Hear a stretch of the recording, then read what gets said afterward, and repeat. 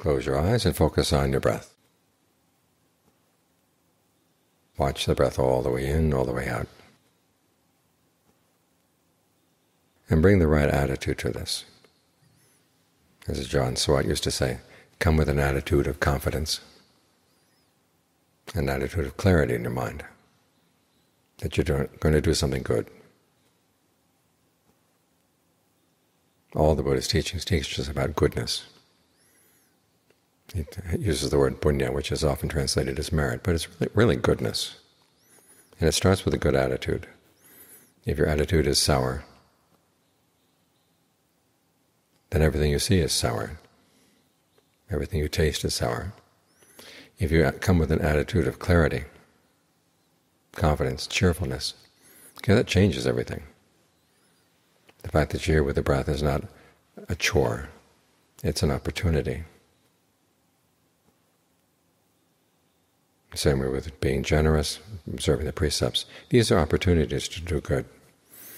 They're there to remind you that no matter how bad the situation may be outside, no matter how topsy-turvy the world, still there's always the opportunity to make a skillful choice, do something skillful. Even if it means simply abstaining from unskillful behavior, that's a skillful thing to do. And if there are ways in which you can be generous, share what you've got with other people, go ahead and do that. As the Buddha said, even if it were your last meal, you still want to share, if you really knew the benefits that come from generosity. So come with an attitude of confidence. And as we meditate, we're here to complete our goodness. Because it's more likely that when you meditate, when you have been meditating, the mind will be in a better mood. Things will be a lot more clearer inside, so that when you're generous and when you're virtuous, you're bringing the right attitude to these things. In this way, all the forms of merit, all the forms of goodness will grow.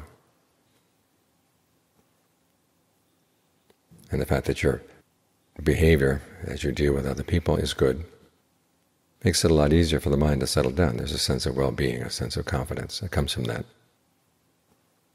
You can bring that attitude into the meditation. So all three ways of creating goodness in the world. Help one another along. If one of them is missing, it's like a stool that's missing a leg. To be solid, you need at least 3 legs. So make sure you've got them all covered: generosity, virtue, and meditation. If anyone is weak, okay, do what you can to strengthen it. That when you think of dedicating your goodness to others, okay, it's a complete goodness. It's not full of holes. It's not moth-eaten. It's all in good shape. It's all complete. And that's the kind of gift you'll be happy to give, and a gift that others will be happy to receive.